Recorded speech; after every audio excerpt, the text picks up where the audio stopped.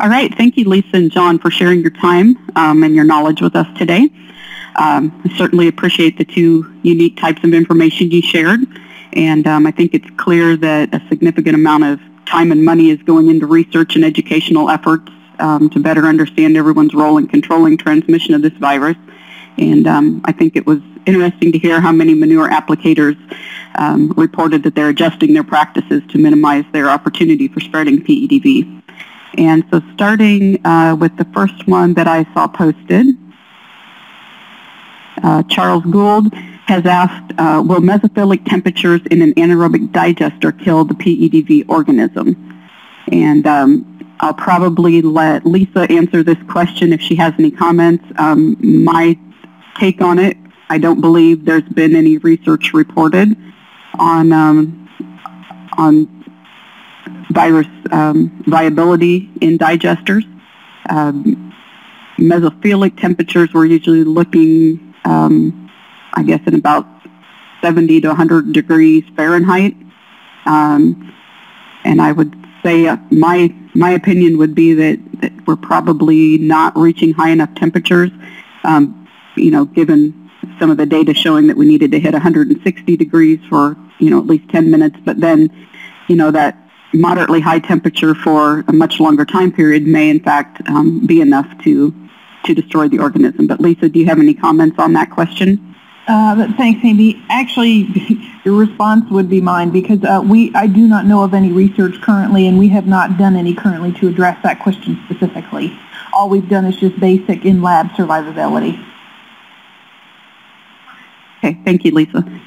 Going down the list, Eric Hurley asks, what are the risks of transmission from manured fields? How long is the virus viable in a field condition? Again, I think we've established that maybe we don't have that data yet, and that's something that needs to be looked at. John or Lisa, do you have any other comments on that question? Other than I agree completely. I've got my notes written down to look at that. Okay. Yes, and I would certainly agree, Amy and Lisa, that is a priority. We are hoping to do some work on that in Manitoba, but we'll have to see if we can get that project approved and going. Okay, thank you both. Brittany asks, what is known in regards to PEDV being shed in reproductive material? I think that would be a question for you, Lisa. Sure. We have not specifically focused on that in reproductive material only because this appears to be an enteric disease and not a reproductive disease.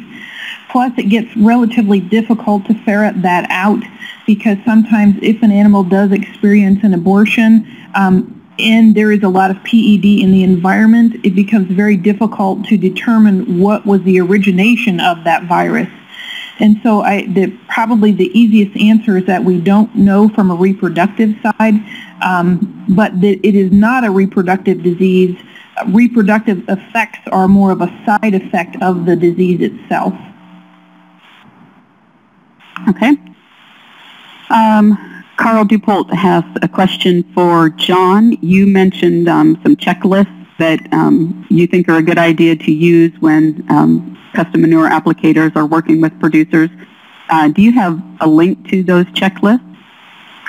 I don't have I'm not sure I have a checklist exactly in the way you're thinking of it, Charles, but what I would say is that a good starting point is, in fact, the protocols that National Pork Board has put out for commercial manure applicators, because there are about 20 or 25 individual items here that would be, I think, a good start. And if I had a manure application firm, that's probably where I would start. And then I would likely build on it and say, okay, well, if it's a sow farm, what are the risks compared to a grow-finish barn? Are there some separate things that our firm wants to do? What do our clients want? And so it would evolve. But I think this protocol would be an excellent starting place for any firm to build a checklist. And as I mentioned on the call, I'm a huge fan of checklists because it helps remind people of every last thing that should be done. And if they sign off, I think there's a better chance that they're going to have done it if they sign their name to something. Great, thank you, John. A couple more questions from Carl. You indicate that there were no evidences of the virus in manure spreading operations. Are there any rules of thumb we can use regarding manured fields? When we say rules of thumb regarding manure fields, I'm not sure I'm quite following that. That's the full thought there. Yeah, I think, I think in response to this question, we don't really know how long the virus remains viable in manure once it's applied to fields, so I'm not sure we can really offer any best management practice or rules of thumb related to managing manure once it's land applied.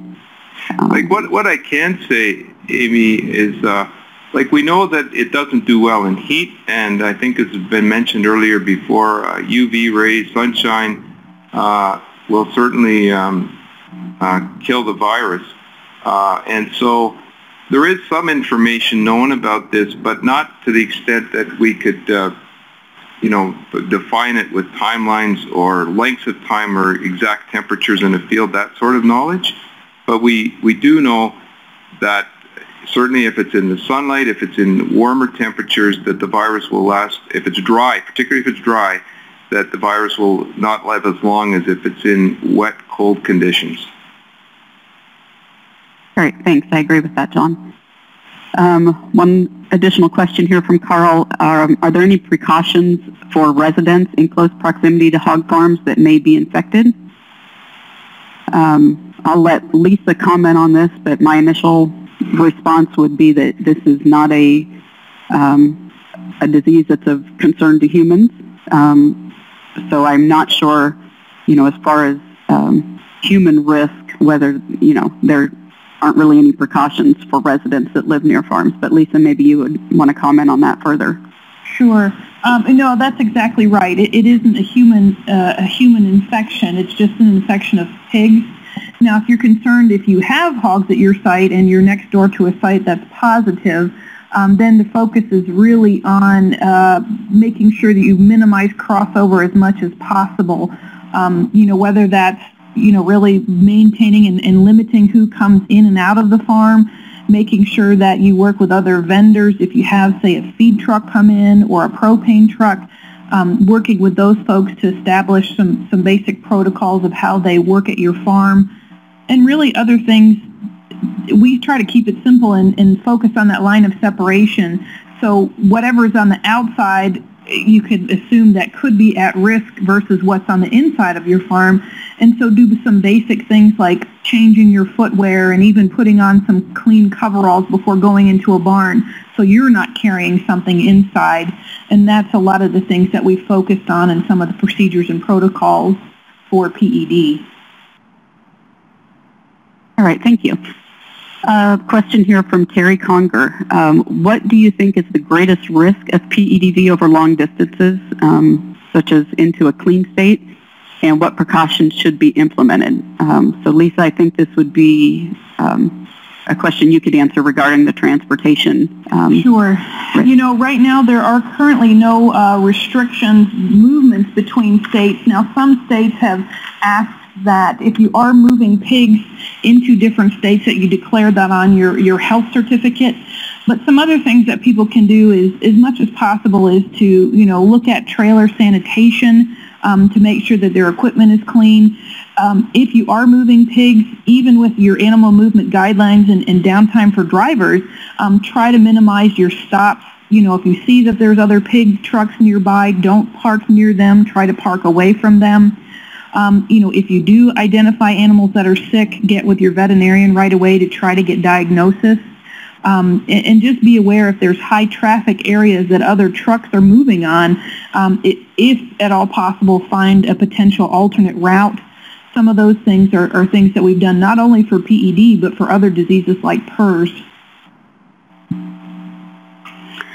All right, and the question that follows that is really related to what you just explained, but Carl asks again, any thoughts on disinfecting trucks leaving suspected hog farms? And I know you discussed that in your presentation, Lisa, and then just a little bit in that previous question. Is there anything else you want to add as far as disinfection? Yeah, it is hard when trying to clean and disinfect a truck on farm if you don't especially have a wash facility. The big thing is really trying to contain things in the farm as much as possible. I mean, we've got to move animals, and there's going to be a time where we have to drive to a truck wash. But I think, again, trying to, not park near other animals or farms if you have a truck that has yet to be washed and disinfected. There's also was research, that very same research looked at if you hold a trailer for 7 days at room temperature, that will also kill the virus. And so if you move pigs, it's one of the options. If you're moving, especially within your own farm or within several farms that you know of, you may just let the truck sit before you use it again or before you even wash it. All of those things you have to take into consideration when you look at your risks of movement or moving the virus around.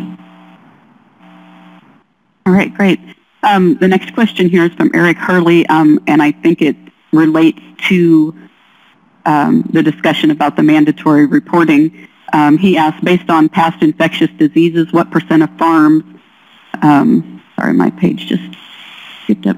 What % of farms will post their farm as infected with PEDV or be willing to tell a service provider that they are infected? That's a really good question. I do know, at least, again, from June 5th moving forward, that if there are farms that are positive with PED, they will have to be reported to USDA. Now, obviously, that doesn't mean that folks have to report to other people, but I think there is a greater awareness and a greater willingness to cooperate with people. I look at our experience with the PRRS virus, it's porcine reproductive and respiratory syndrome, and there's been a lot of projects that are going on for regional elimination of that virus. And so I think it's really stepped up communications between producers, between other service providers, and just increased the willingness of people to share their disease status. Obviously, people are, nervous about, having their businesses changed or shut down or not being able to do what they need to do on a daily basis.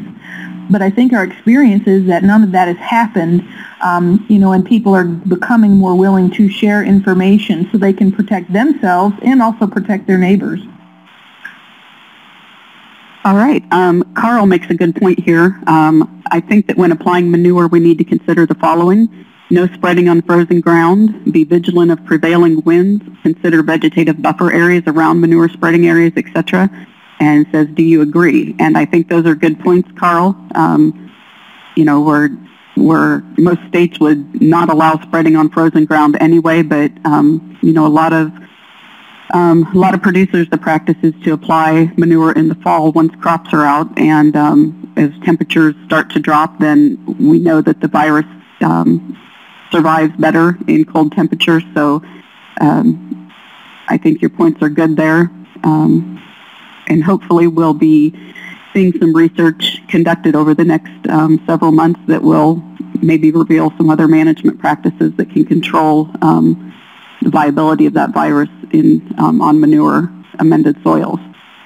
Yeah, and the other comment I'd offer, Amy, is it seems to me that the method of manure application could affect the appropriateness of some of these strategies, because if the manure is incorporated and injected into the soil, of course there's a different risk profile than if it's broadcast. And so I applaud Charles' thought there on, sorry, it's Carl, of rethinking how we're doing things in light of this risk. And it's a very, there's a lot of factors that come into it. Very good points, John. Thank you. Kevin Schultz asks, any idea how long the virus can live on community surfaces such as convenience store floors that drivers need to be concerned about even if another livestock trailer isn't present at the time? Lisa, is that something you are able to comment on? Yes. We have not done studies specifically in community areas like that, although we do know there is some survivability of the virus in general. However, that question does highlight the need as we look at even line of separation and providing barriers. And, even potentially having the virus in outside areas like a convenience store, like a grocery store, or whatever, it just brings home the need to, if you go into a farm or go into another area that you know does not have the virus, is to be able to have some kind of barrier or break of your equipment. So again, we kind of go back to the protocol of don't wear the same clothing or at least footwear that you do out in the community, out around town, that you wear directly into a farm or into an animal area. Or that could even apply to a farm if you're doing manure application, or wear something like foot covers to prevent, infection or contamination of your shoes and footwear. But it's just trying to understand that there is a risk out in the community versus how you don't want to bring that risk back to the farm and taking some basic steps to do that. So I think this brings us to the end of our webcast today. I appreciate everyone's attendance, and thank you for all of the great questions you submitted to our presenters. Once again, I want to thank Dr. Becton and Mr. Carney for sharing their expertise with us today. I appreciate everyone sharing this information in your states with your producers and with your custom manure applicators. And as we move forward, I'm sure there will be additional research results that the National Pork Board will share with us that cover some of the questions that were asked today.